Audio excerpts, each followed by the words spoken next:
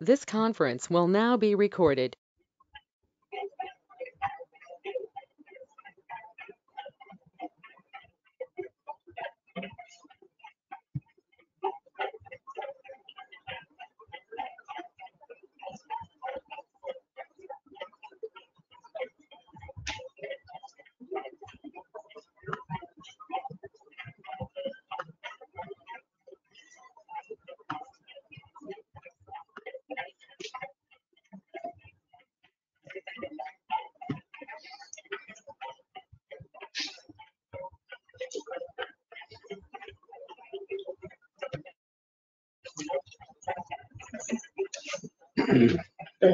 Right.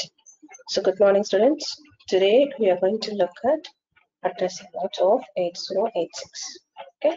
So in the previous day session, we have looked at what is 8086, build diagram, architecture, and all. Correct. So here in this class, we are going to look addressing modes. So addressing modes are nothing but the way in which we are going to put our instruction and operand is operator is said to be addressing mode, so that the microprocessor will understand what they have given for the particular application. How to get into action is what addressing mode. Okay?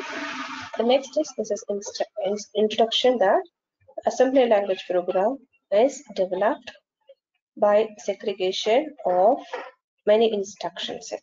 Okay, so these are all instructions: data segment, data ends, code segment, code ends. These are all belongs to assembler directory. Okay, it is nothing but used to execute the result in MASM, Microsoft Assembler. What we are doing in laboratory session now, that is what given example here for programming. Okay, so next we have program. What is program? Program is nothing but a set of instructions putting together. Okay, ஒரு applicationக்கு we are going to write a program. Write a programனா என்ன பண்றோம்? ஒவ்வொரு இன்ஸ்ட்ரக்ஷன்ஸும் எந்த program அப்ளிகேஷனுக்கு என்ன நெசசரியா வேணுமோ அதை நாம என்ன பண்றோம்? ஒரு ப்ரோக்ராமும் எழுதுறோம். சரியா? That is said to be program. A set of instructions written to solve a problem. Next is what? Instruction. So what is instruction? This is a direction which a microprocessor follows to execute a task or part of a task. So how the microcontroller or microprocessor will understand the instruction is by generating hexadecimal code. After that, it is used to convert that hex values into binary values. Okay, so that the direction which a processor or a controller follow to execute or get into action, that is said to be instruction.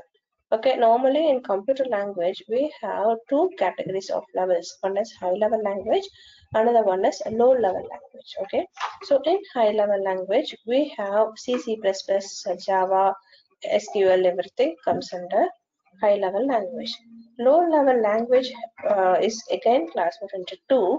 One is machine language and the one is assembly language. Okay, so machine language, as we know, machine works with zeros and ones, so it deals with binary values. And assembly language is nothing but English alphabets. As you can see here, we are having instruction with characters, alphabets, and mnemonics, right? So mnemonics is nothing but the instruction operand plus operator is called mnemonics. Okay, so we have alphabets, mnemonics, and numbers. Numbersனா நம்ம represent பண்றது இங்க டேட்டாவா இருக்கலாம் இல்ல அட்ரஸா இருக்கலாம், right? And addressing modes. Okay, every instruction of a program has to operate on a data. So the different ways in which a source operand is denoted in an instruction are known as addressing mode. As I told you earlier that the way in which we are going to put our operator and operand in such a way that the processor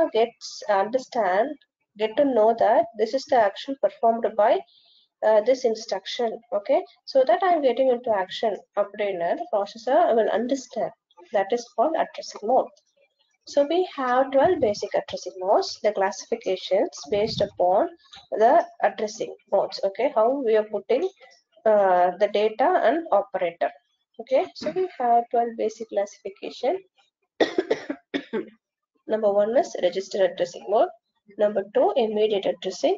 3 direct addressing, 4 register indirect addressing, 5 based addressing, 6 indexed addressing, 7 based indexed addressing, 8th one string addressing, 9th direct input port addressing, 10 indirect input output port, 11 relative addressing, 12 implied addressing. Okay, so among this 12 we can separate it into number of groups. Okay, so that is first two addressing modes or comes under one group, that is said to be addressing modes of register and immediate data. Okay, these two combined in a single group, that is group 1. And next 5 three, excuse me, next 3 to 8. Okay, 3 to 8 belongs to group 2 addressing modes for memory data.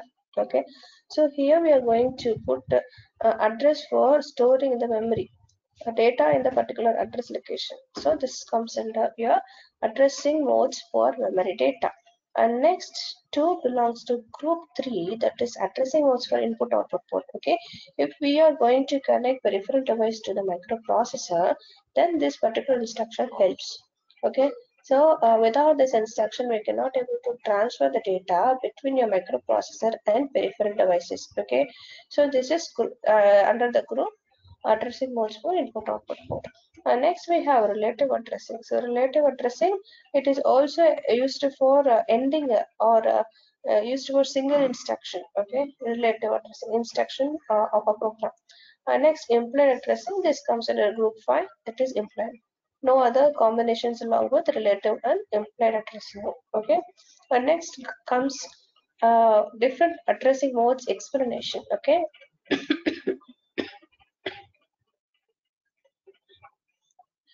register addressing mode. Number 1 is register addressing. So this instruction specific name of the register which holds the data to be operated by the instruction. So from the name itself, you could understand that the data transfer or data movement is between two registers. Okay, as we have studied the architecture of 8086, we have general purpose registers like AX, BX, CX, and DX. Correct. So each carry 16 bit. Okay, so this instruction is used to transferring or moving the data between two registers. So here we have two registers, CL and DH. Okay, this is the example CL and DH. The content or content present in DH, that is data register, will be moving to your CL register. This is the meaning of this instruction. Okay, so move CL comma DH. DH content will be moved towards your CL. Okay, so this is your general purpose register. Okay, AX, BX, CX, and DX. These are all present in your execution unit, and this is BIU unit, bus interface unit. In bus interface unit, you will have a segment registers. Okay, instruction pointer, segment register, and 20-bit address generation. Everything will be there, and instruction queue will be there in bus instruction unit. And inside in the execution unit, you will have ALU, temporary register, accumulator register, flag register, SP, stack pointer, base pointer, destination index register, source index register, along with general purpose register. Correct. So I'm going to move the data from DH to CL. So here you have DH, okay, and DH to CL. Okay, this is the registers. This belongs to same general purpose registers. No, so I'm going to move the data between these registers, not to anywhere else, not to any memory location or peripheral device. Okay, so this is said to be register addressing. It is very simple to follow. Okay, and next comes we have immediate addressing. So immediate addressing is nothing but I'm going to give a direct data to my DL register. Okay, immediately the data 08 will be moved from the address location to that DL, data register, general purpose register. Okay, so it's DL 08 will be moved towards DL. Okay, this is immediate addressing. I'm transferring the immediate data. Okay, so directly 08 will be moved to DL register. This is immediate. This is for example for 8-bit, and this is the example for 16-bit. Okay, 16-bit data. 0A9F is 16-bit. It can be moved from your register data will be moved to your register AX. Okay, here we have given AX because it is 16 bit. Here we have given DL because this is 8 bit. Okay, can you make the difference between those two? Since it is 8 bit, only two numbers 8421 code la, you will have 08 like wait, let me explain. Okay, this 08 will be represented in 8421 code like 8 under 8421 code 8421 code. This 08 will be represented as 0 0 0 0 and 1 0 0 0. Okay, so this is 8421 code. So here we have 0 and this is 8. So totally we have how many bits? 8 bits. 1, 2, 3, 4, 5, 6, 7, 8. So totally 8 bits. So this is 8 bit information. This data will be more towards DL, lower order bit. Okay, if you go for AX, then this is 16 bit. Okay, here the data will be 089F. So similar to this example, you can explain. You can denote this number as 0 0 0 0, and for A, what is A in hexadecimal value? Hexadecimal value starts from 0 to 9 and A to F. Correct. So then tell me the value of A.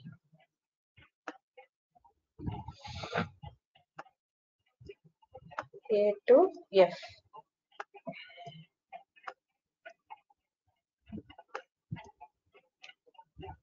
What is equivalent of A?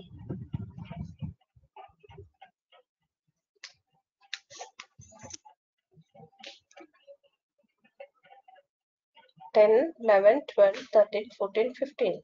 A, B, C, D, E, F. Correct. F is equal to 15. Right.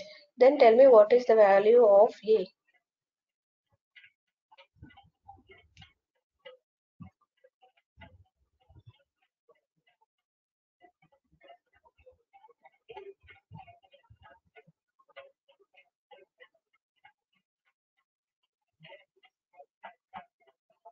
A value என்னப்பா?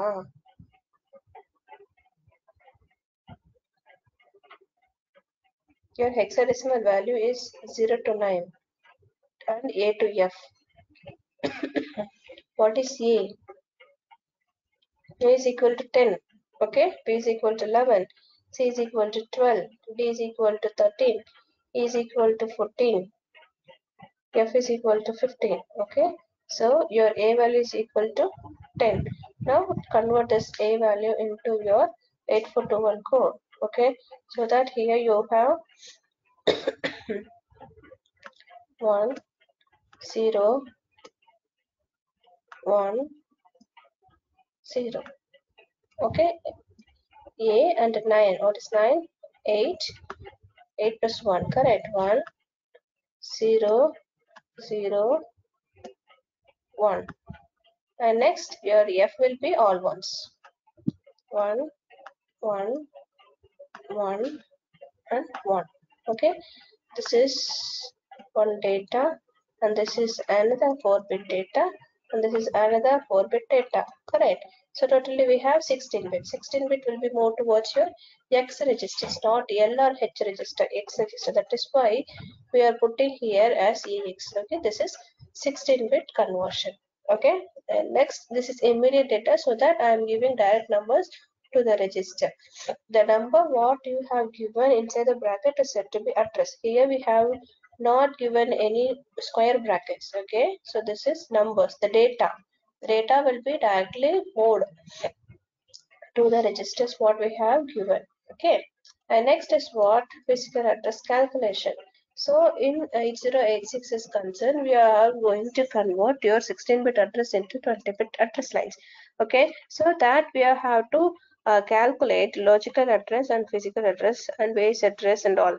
Okay, so what is logical address? So logical address is nothing but it is the address which contained in the 16-bit 16-bit like instruction pointer, base pointer, stack pointer, okay, a source index and destination index. Okay, this is the instruction the registers where we are going to store the address. Okay, so there I can take logical addresses. It is also known as offset address or effective address.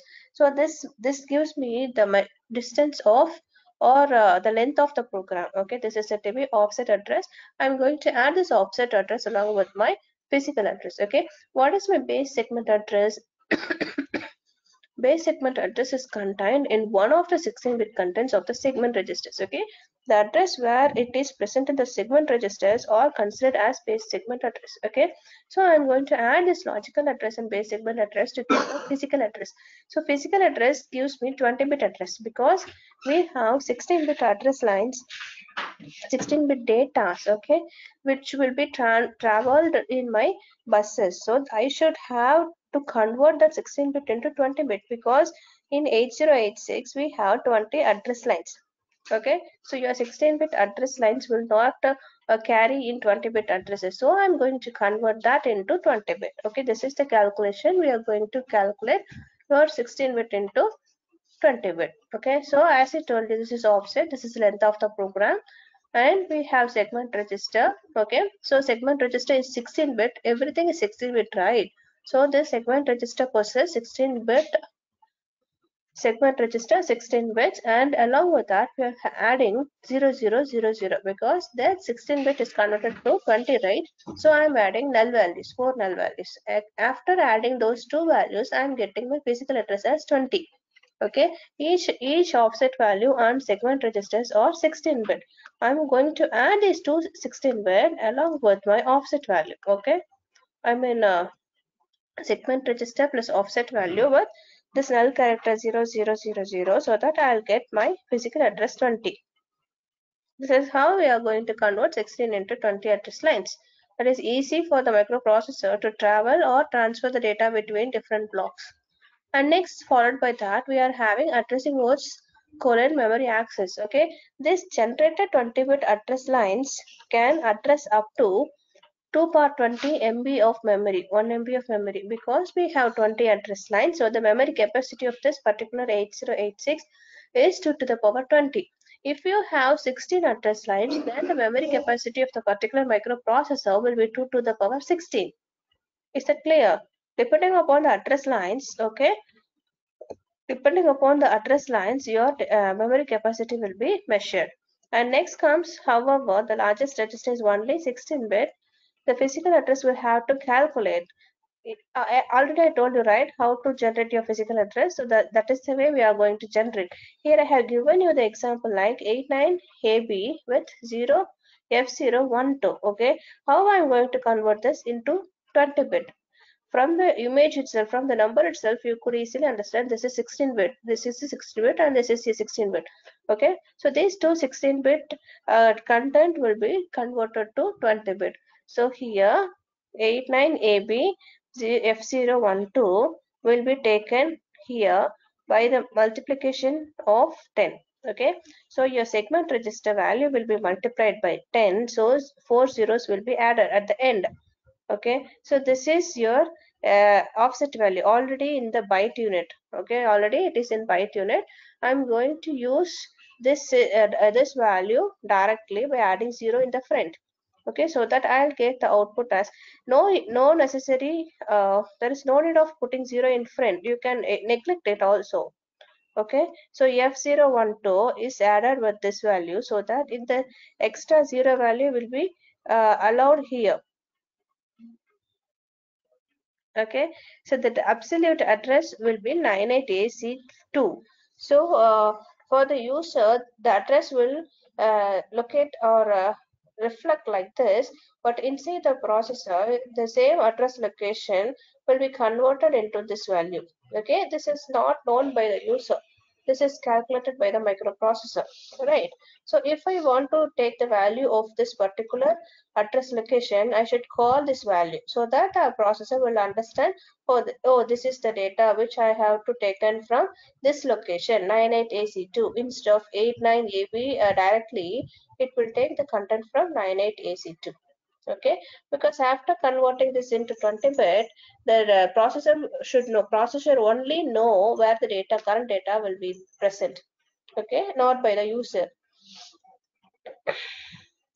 And next is what? Direct addressing. So from the example, you can easily understand the numbers given inside the bracket. So it represents address, not the data. Okay, I am addressing my data directly. So what it expresses, move px comma inside the bracket 1354, the content present in this particular address location 1354 will be moved towards your px register. Understood. In the previous example, we have given simply the number without brackets. Here we have given the number inside the bracket. So it represents address. Okay. So in this instruction, I'm telling the processor that take the content present in the address location 1354 and move to that into PX register, because it is 16-bit, right? So BX register I have given. If it is 8-bit, you can take BL or BH. Okay, so this is again 16-bit. Instead of BL, you can use BH here, right? Understand? Right. Next is what? Register indirect addressing mode. So register indirect addressing mode now. So this is again between registers. Okay.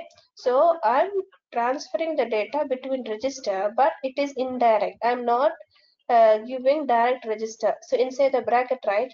So this is indirect. Okay. So in the register addressing mode, we are giving move cx comma ax or cx comma bx.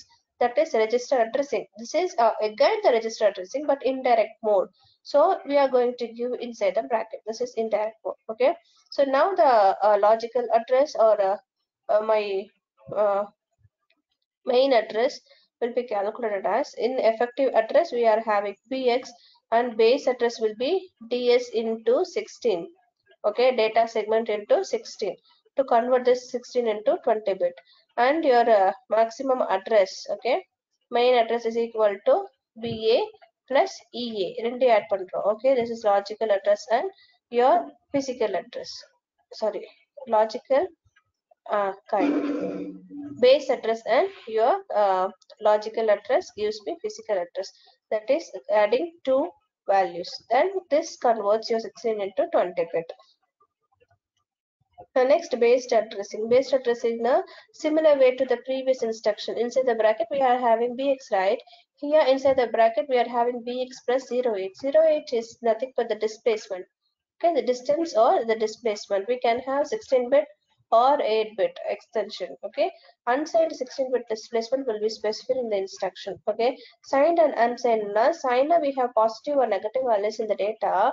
Unsigned there is no restrictions for signing operation. Okay, so here we have 08 as a displacement, which will be added along with my base register in offset value. Okay, so this is your offset value, effective address. I'm going to add this a displacement, and as similar to that, with ds into 16 20-bit origin. Now addition of this ea and ba gives me my original physical address. Okay, this is based addressing. Based index addressing, now we are having si. Instead of bx register, we are having source index, because we have two index registers in 8086. One is destination index and source index. We should not have destination index for this. Okay, we are having source index. Okay, maximum we prefer source index. So move cx comma si plus 0a 2h. This is displacement again. So displacement now distance, this instruct from the length or the distance from this particular instruction to the heart of the program. Okay, that is displacement. Next we have adding with source index. Okay, the content present in the source index is added with this value and moved towards my C value. Okay, the addition of this SI and 0A2H will be moved towards your CX register. Okay, this is this instruction explanation. Okay, so as similar to that, FFA2 will be added with source index in the effective address, and BA in a base address, DS plus DS into 16. And next we are having addition of those two will gives me an original address. Okay, this is indexed addressing or index register ruler. And next comes we have based index addressing mode. So BX plus SI plus displacement. Okay, in the ரெண்டு பார்த்தோம் இல்லையா? Okay, based addressing and index addressing mode, a combination is given in based addressing. Okay, so this base addressing and the index addressing combination gives in base index addressing mode. இங்க பார்த்தா தெரியுதா? BX plus 08, here we have SI plus 0A2H, and next comes BX plus SI plus 0AH, the displacement. Okay, so this is based index addressing mode. Next, string addressing mode. So string addressing mode is nothing but the instruction which provides string operation. Okay, so this is string addressing mode. This S represents string. Okay, so string operation can be done using this instruction move as byte, move as word, like that it goes. Okay, next we have input and output, direct and indirect port addressing mode. Okay, so here you have in AL comma 09, so the 09 content will be moved towards your AL. Okay, so this is used for inputting the operation, this is used for outputting the data. Okay, this is connected to my peripheral devices. Okay, peripheral devices now is nothing but the device which we are going to interface with my 8086 through some external wires, then that is said to be your peripheral device. So say for example, if you take a computer, the peripheral devices for the particular computer is printer, scanner, mouse, keyboard.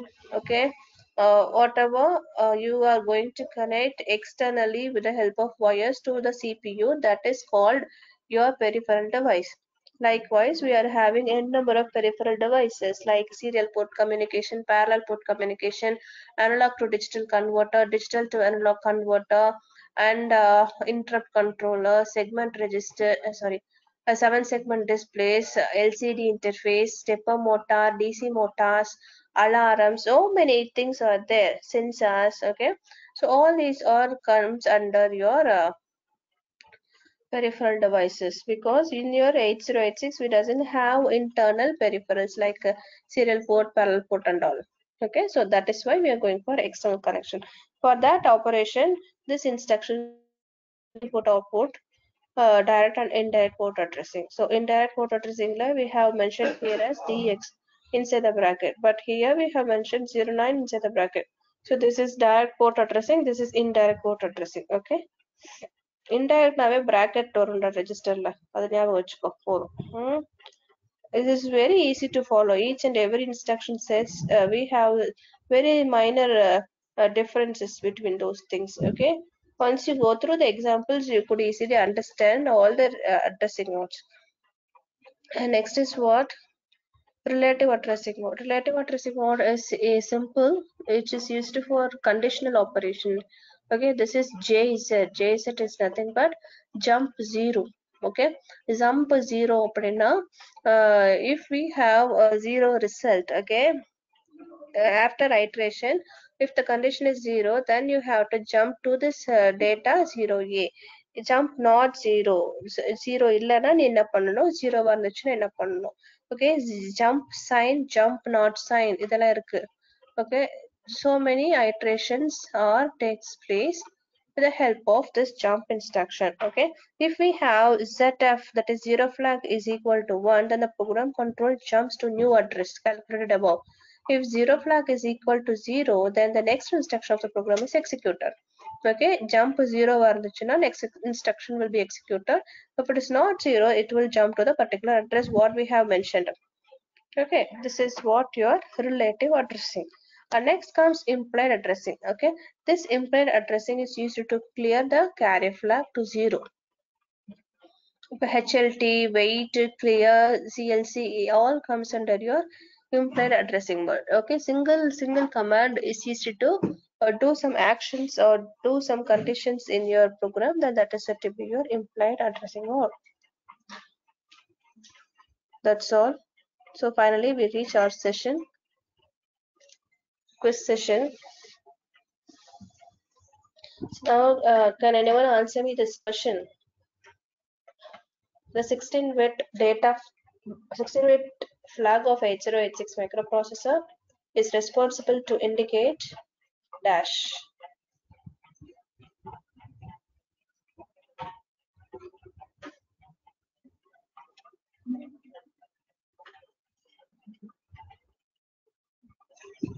Gayatri, yes, yay.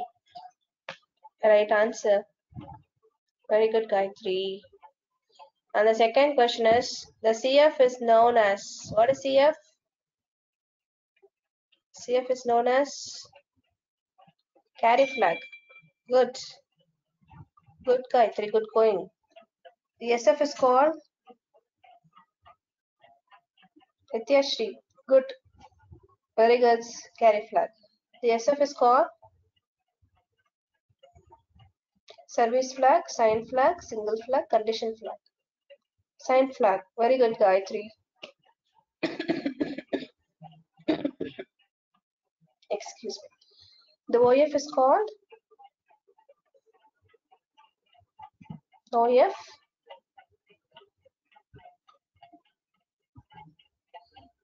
Superb. OF is overflow flag. And the IFS, Anthony. Very good, Anthony. Gayatri. One flag கிடையாது. எங்க இருக்கு? Last consistency. Interrupt flag register. Super. Subhashni. C. Right. If you have any doubt in this today's session, let me know now.